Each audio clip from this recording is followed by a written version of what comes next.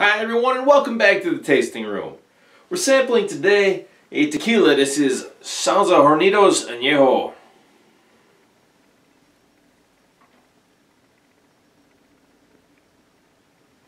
Alright, so I reviewed the Reposado a couple, maybe 4 or 5 months ago.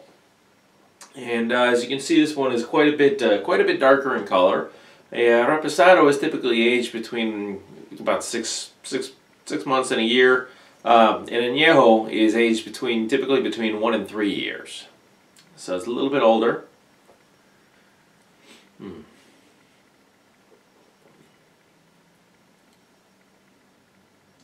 This is the standard 80 proof here.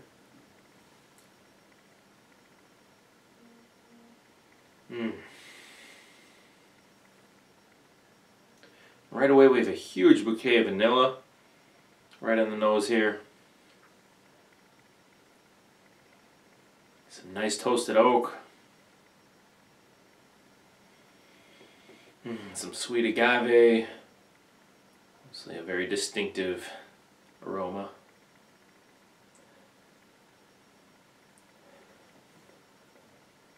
And I think I got some nutmeg in there as well.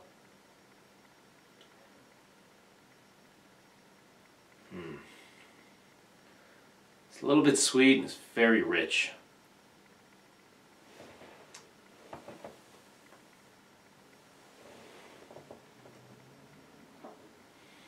Okay, so on the palate here, we've got a good agave sweetness, a nice rich charred oak.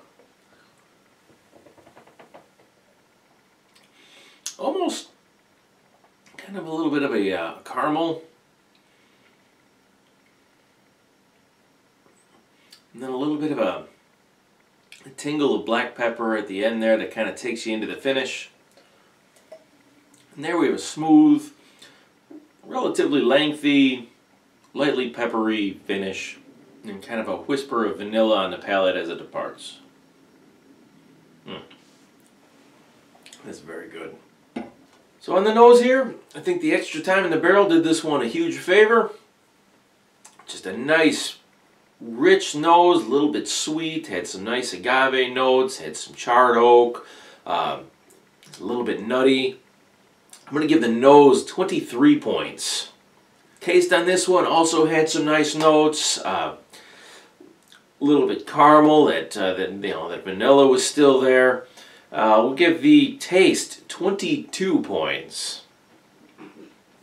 Nice finish, again, relatively long. Had some nice, a nice black peppery spice that kind of, warmed your palate through the finish there. Left you with a little bit of vanilla on the palate. I'm going to give the finish 22.5 points, and then the balance for this one I'm going to put at 23. That's going to give us an overall score of 90.5 points for this Sauza Hornitos Anejo. Well, thanks for hanging out with me today, everybody. I hope you enjoyed this video. If you did, please remember to give it a thumbs up. And of course, don't forget to subscribe to my channel if you're not already a member. And then after you do, hit that little bell next to the subscribe button so you get notifications of new videos that come out. I do have one come out every weekend, and I'd hate for you to miss one. So please go ahead and do that for me, and I'll see you again next week right here on The Tasting Room.